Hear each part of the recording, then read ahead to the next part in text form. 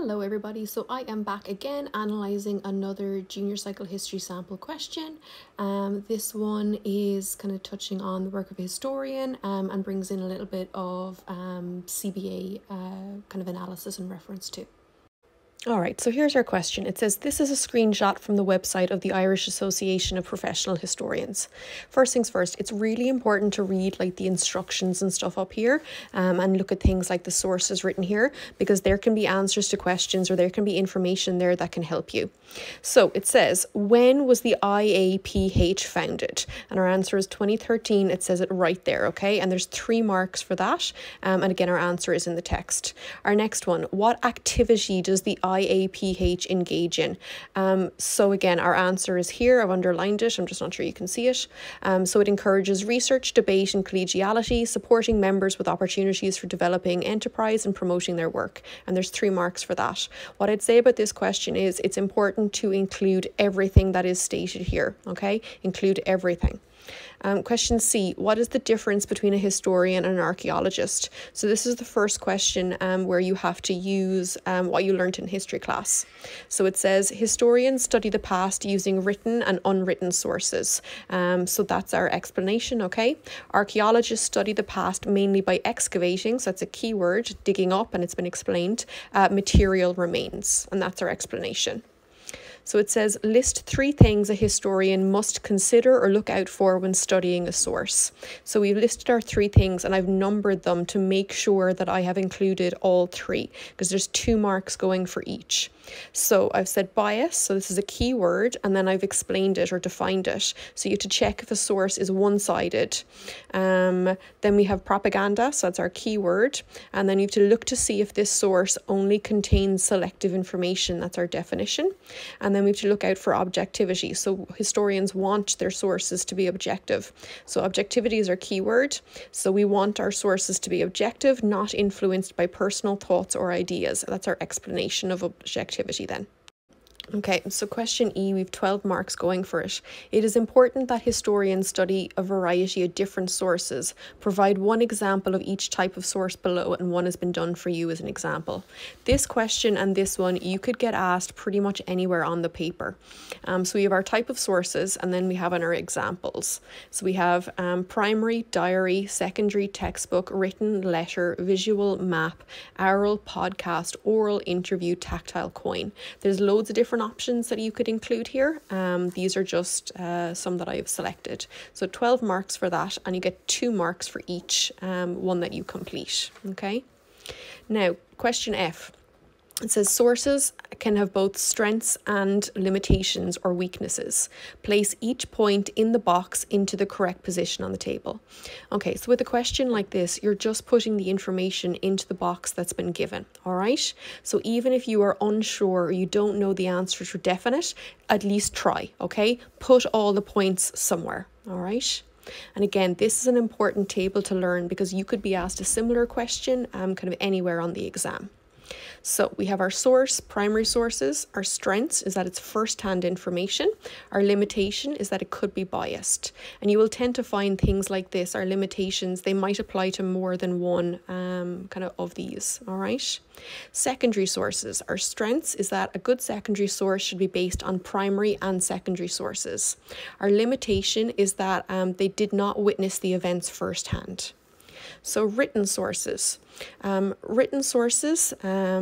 an example. So different newspapers can provide different viewpoints. A limitation of written sources is that they could be biased or used for propaganda. Visual sources. Our strength is that it can show live action events. Our limitation is that it could be changed or edited or photoshopped for propaganda purposes. Oral sources, so they can recreate the music and songs of the time, but a limitation is that instruments may not sound the same. Oral sources, so you can ask the person questions. Our limitation is that memory might be faulty. Tactile sources, our strength is that you can see objects, they show objects made by people at the time, and our limitations is that they could be fake. Okay, so up next it says, you have acted as a historian while conducting research for your CBAs. Select either CBA 1 or CBA 2 and complete the questions that follow. And there's a tick box. So there's no actual marks going for this, but you still need to tick it. You still need to indicate which CBA you'll be talking about so the examiner knows, okay?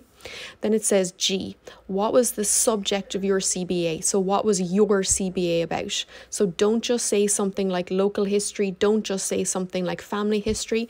You need to tell me specifically what your CBA was about. And the example that I'm going to run through with you is the West Cork Railway. But obviously you'd put in whatever your CBA was about. And there's 3 marks there for just telling me what your CBA was about. All right, so question H says, list 2 sources you used while completing your CBA. So these need to be sources specific to your project. Don't just say I used a book or I used a website, okay? So the examples that I've given you, again, are specific to my CBA. So I've said Skibbereen Heritage Centre and I said that I interviewed my dad. All right, so our next question says, list 3 pieces of information you discovered while conducting your CBA. So this information should be specific to your CBA and should not be general statements or descriptions. Basically, you can't just say, I learned history is hard. I learned CBAs are boring. I learned I enjoyed reading. Okay, it needs to be information that you discovered while doing your CBA, all right? So on the 21st of July, 1887, the first train arrived from Cork to Skibbereen's new station. The next fact I gave is the line from Cork to Baltimore closed in 1961. And then the third one I gave was the Schull and Skibbereen Light Railway was called the tram. Okay, so again, there are 3 specific facts, pieces of information that relate to my CBA on the West Cork Railway. All right, so they are specific to my project and you get 3 marks for each one. So our last question is, what did you learn about the work of a historian from conducting your CBA? You could see a question like this in relation to really any topic on the course. So, you know, from your study of junior cycle history, what did you learn about the work of a historian? Okay, so the question might seem a little bit vague, but hopefully when we have a little look at it, when we break it down, you'll kind of realise it's not that bad. Now, the junior cycle history exam, as we've mentioned before, there are no marks in the paper. So like you're not going to see the number 9 here. You're not going to see that it's 3 marks for each valid point. So the best kind of guidance that I can give you is fill the writing space available. In general, it's a good idea to include at least 3 points in an answer like this. So my first point is, I learned that while studying local history, it's important to visit local sites where possible. I visited the railway bridge next to the West Cork Hotel to better understand the construction of the railway. All right, so what makes this a good point is I have given a specific answer, okay? So I've made my point clearly at the start of my sentence about visiting local sites, okay? It's not vague, it's not wishy-washy, it's not I learned being a historian is easy or I learned being a historian is hard. Then I've reinforced that by giving a specific example of where I visited, okay? And then I have explained what I learned from visiting that site, all right? So again, it's really detailed, it's really structured, it's not vague and wishy-washy.